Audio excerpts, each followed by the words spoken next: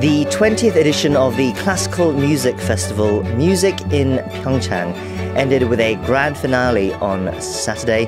The event, held in PyeongChang, Gangwon Province, received accolades not only for its composition of world-renowned musicians, but also for welcoming an orchestra from Ukraine to highlight the ongoing war in their country. The artistic director for this year's festival was Yang Sung-won, who is a celebrated cellist himself. He's performed worldwide and also received the Chevalier des Arts et des Lettres, an Order of Merit from the French government. And he's also the artistic director of the Festival Beethoven à Bonn in France. We're pleased to say that he joins us now via video call from Spain for this week's Touch Base in Seoul. Mr. Yang, hello, and thank you for joining our show today. Thank you very much. This is Cellist Yang Sung-won. You're now listening to Korea24 on KBS World Radio. Great to be with you. Yes, thank you for that. It's only been 3 days since that festival we talked about, Music in PyeongChang, since it ended. Yes. How does it feel to have it all finished successfully now? Oh, it feels actually great because we've had so much support from the audience, from the volunteer workers, from our staff, from the government. Everybody involved were very enthusiastic and greatly, eagerly looking forward to the next edition, which will be again July and early August 24. The programming is nearly all complete, so we'll announce that sometime in the fall. Yes, we wanted to learn more about your experience as the artistic director of this festival. You were appointed earlier this year, and you're following some celebrated Korean musicians as well. Professor Kang Hyo of the Juilliard School was the first director after it was launched in 2004. World-renowned cellist and violinist sisters Chung Myung-hwa and Chung Kyung-hwa were next, and then pianist Son Yeolum was the third to take the helm. How did it feel when you were first named as the fourth artistic director of the festival earlier this year? It was a great, very, very big honor, and also a huge responsibility also, because the festival started with Professor Kang Hyo, and through the artistic directorship of the Chung sisters and Son Yeolum, the festival grew into one of the two major festivals in Korea. And while my worry was to carry legacy, I also had to find ways to find much clearer identity. I say that because the festival started as the Great Mountain Festival, and then it changed the name to PyeongChang Music Festival, and then it changed again to Music in PyeongChang. So when I contacted the artists, and especially the foreign artists, they were a bit confused. They were saying, oh, you know, I've been to Great Mountain Festival many years ago. And I said, oops, well, you'll be coming back. I said, what do you mean? I said, it's the same festival. So my first duty, of course, is to carry on the legacy and to find artistic excellency and sustainability in its artistic level, but also fortify the identity of the festival and take roots, right? So I had to come up with many new ideas to try to have our festivals branding, the name of it, more widely known. So one of the initiation that I took over was to create Live from PyeongChang label. We're creating now a label, non-commercial label of sounded recording from the festival. We're making a couple CDs recordings to be distributed to the Gangwon Cultural Foundation and to be gifted to our sponsors, to be gifted to our volunteers, and it'll be from the soundtracks of the concerts of the festival that we've just had. And the best moments of the festival will be in the CD package, as well as some teasers of videos captured by university students, Yonsei University students, through the eyes of early 20s or barely university students the way they appreciate the festival. So I think this is going to be very important to have continuous promotional activities for the festival, which is now formally called Music in PyeongChang Festival. Not only this, but I had to come up with many different ideas, such as sending many artists to different parts of Gangwon province, because I thought too many concerts were concentrated in PyeongChang area only. But I also wanted to have much more wider audience and to reach out to them. So we sent many artists playing fantastic concerts of different programs to different parts of Gangwon province, and that was really fulfilling. Yeah. Right, so as the artistic director, it seemed that this year you were perhaps more focused on the business and branding side of the festival itself, perhaps more than the musical side of the event. Oh, no, no. Actually, the musical side of it was actually very wide, very varied, and the choices very wide. And then we've had artists from 9 countries. We've had nearly 200 musicians play at the festival. And we had 34 concerts, 6 special lectures, and many events for the families and all that. So it was, in 10 days, really substantial contents, So musically, it was more than full, actually. Sure, of course, of course. But it seems like what you brought to this year was perhaps a further cementing the identity of the Absolutely. of the event. That was what you wanted, I guess, from this year's event. Yes. There was also the theme this year. It was returning to the very first festival's theme of nature's inspiration. This year's theme was once again nature. Can you tell us more about that as well? Yes, of course. A festival of this size, a festival of this importance should carry a message.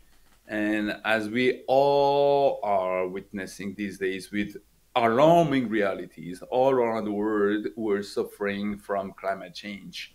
And the damages, materials and lives are consequential, So I wanted to make sure every single concert there was one piece directly linked to nature, so that not only we're listening to beautiful music, not only we're listening to beautiful works by composers from centuries ago, but we're also aware of how we should live better with nature, how we should preserve better the nature. And the message was, let's make an effort to protect our environment and to find a way to sustainability. One of the major things that I did unexplicitly, because I wanted the festival to be really focused on the highest artistic level, but was none of the plastic cups at the festival. But that was not explicitly written. All the program notes, all the papers were from completely recycled papers. The huge, thick program note was completely made by sewing and no artificial, no chemical glues, etc. Wow. So we really wanted to make sure that the festival carries undercurrent message, which is positive and impacting our society with this. So we had fantastic pieces from the first concert to the last concert, Sure, all related to music and nature benefiting our society. So that was my message. Sure, a very fitting message indeed as well, especially as we're suffering through these heat waves here in South Korea and, of course, Spain, where you are. There's been brutal heat waves and fires. And especially this message, I think, is fitting for PyeongChang as well, and Gangwon province, which has such beautiful sites throughout the province as well. Yes. Another message, another highlight, I would say, of the event was the orchestra from Ukraine that performed at the festival, the Kyiv Virtuosi Chamber Orchestra. Can you tell us more about that? Right. How did their participation in the event come about? Well, as soon as I was named artistic director at the end of February, I had to program artists and pieces in a hurry. Usually, as I said, my programming for 24 is nearly complete already now. But how we Mm. should do, and I'm already have confirmed some artists in 25. So at the end of February, to be programming for 4 months later is something nearly impossible. All my friends and colleagues told me this is going to be quasi impossible. So good luck with you. So in the meantime, again, I said a festival of this size should carry a strong message to our societies and our world. And I wanted to convey a message of peace. And when I was contacted by my manager, I pulled all strings saying that I need as much information as possible for all available artists all around the world.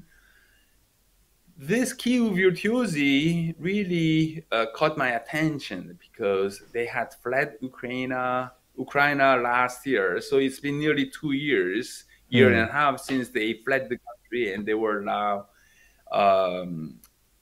vagabonding around Italy thanks to a few sponsors which were supporting them to move around Italy and then to be temporarily residential there.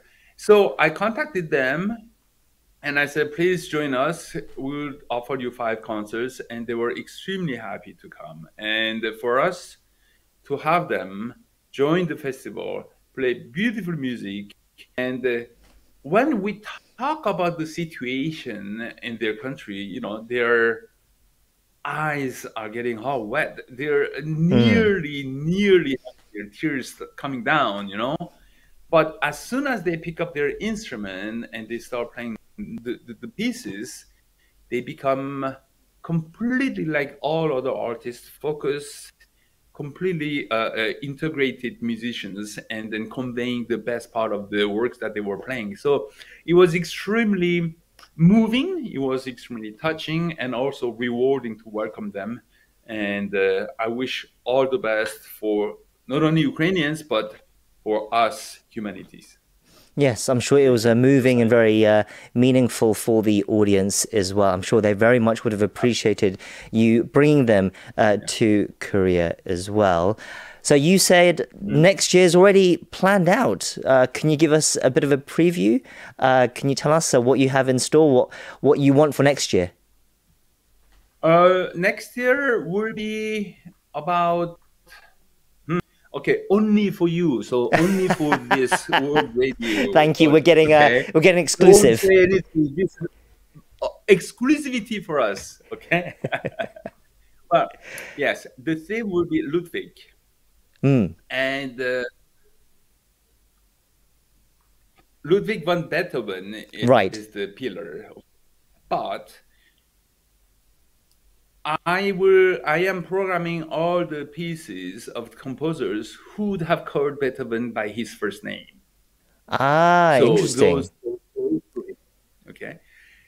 Not only close to him because they were contemporaries of Beethoven, but those that Beethoven really admired and got inspiration from, and those composers who really admired Beethoven and got inspiration from Beethoven. So spiritually, all those who really had the same link, same intensity, same creativity, same drive for creativity. So it goes from Johann Sebastian Bach or George Handel, whom Beethoven did not know personally, but if they would have lived in the same time, they would have called with each other by their first names.